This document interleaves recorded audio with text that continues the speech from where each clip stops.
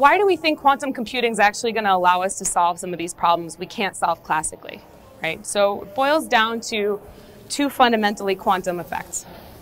One of the effects is superposition. So classical information is basically a string of zeros and ones.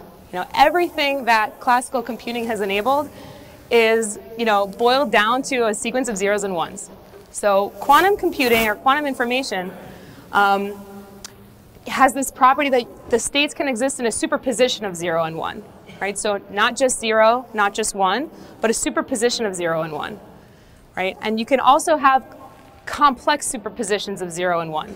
So you start to be able to explore a much richer set of states. So if 1 qubit can be in a superposition of 2 states, then 2 qubits can be in a superposition of 4 states, and 3 qubits can be in a superposition of 8 states.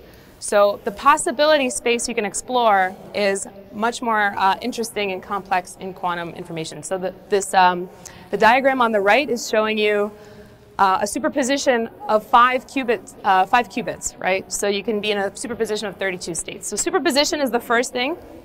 The second thing is entanglement.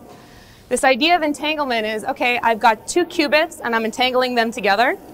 So measuring the first qubit can tell me something about what will happen when I measure the second qubit. Okay, so entanglement is the second property that gives quantum information a really unique difference. So together, this allows us to totally change how we run algorithms, right? So take the optimization case. If I'm going to consider 3.6 million possible ways of configuring 10 people at a table, classically I have to consider each one individually, and then I have to compare them all, right? Here's how quantum computing is going to solve that problem.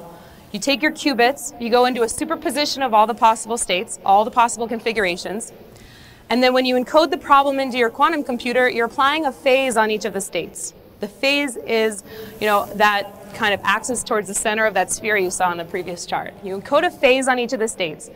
And when waves are in phase, the amplitudes add.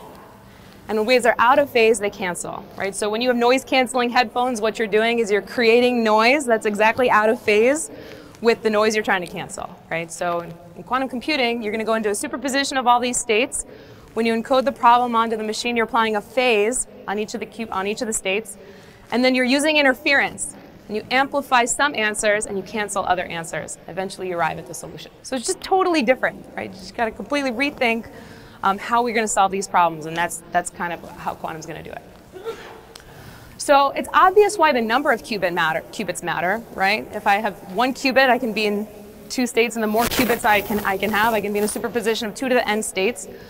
But another important factor is this error rate, right? I have to be able to control what's going on in the qubits. If I have really high errors and all of my operations don't work out as I expect them to, then that's not going to really work. So we're promoting a new metric called quantum volume, where we're saying, okay, if you increase the number of qubits, you can get to higher computational power, but not if you have really high error rates.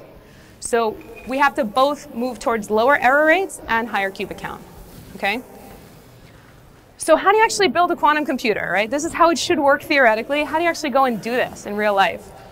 So first of all, you have to have qubits that work in such a way that you can harness quantum mechanics.